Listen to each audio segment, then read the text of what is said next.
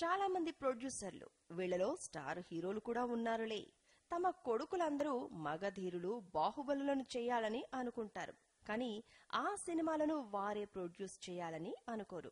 అదిగో కోట్లు సంపాదించిన బ్రహ్మానందం ఇప్పటి వరకు తన కొడుకు హీరో అవడానికి రూపాయి పెట్టి ఒక్క సినిమా కూడా తీయలేదు.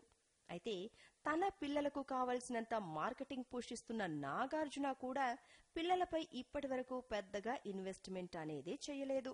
అందుకే ఇప్పుడు రూటు మార్చేసి ఎలాగైనా సరే నాగ చైతన్య అండ్ అఖిల్ సినిమాలను చాలా గ్రాండ్ గా బయటకు తేవాలని నాగ్ అనుకుంటున్నాడట.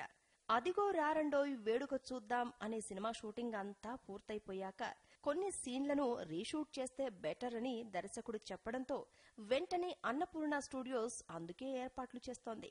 అలాగే అఖిల్ తదుపరి సినిమాను చేస్తున్న దర్శకుడు విక్రమ్ కే కుమార్ కు కూడా కావలసినంత బడ్జెట్ నాగ్ కేటాయిస్తున్నారట. గతంలో మాదిరి మనోళ్లు దీనికెంత దానికెందుకు ఇది అవసరం లేదు వంటి డైలాగులు చెప్పకుండా చైతన్య అండ్ అఖిల్ కోసం ఎంతైనా ఖర్చు పెట్టేస్తున్నారు. ఒక ప్రక్కన తన కాంటెంపరీ స్టార్ల పిల్లలు చాలా మంది 40 కోట్ల షేరును ఇట్టే తెస్తున్నారు. అలాగే చాలా మంది సూపర్ స్టార్డం కూడా తెచ్చేసుకున్నారు. కానీ చైతన్య మాత్రం ఇంకా ఒక 20 కోట్ల పై రేంజ్ లో సరైన సోలో హిట్ కొట్టలేదు. అఖిల్ కూడా అంతే. కాబట్టి నాగ్ ఈ జాగ్రత్తలన్నీ తీసుకోవాల్సిందే.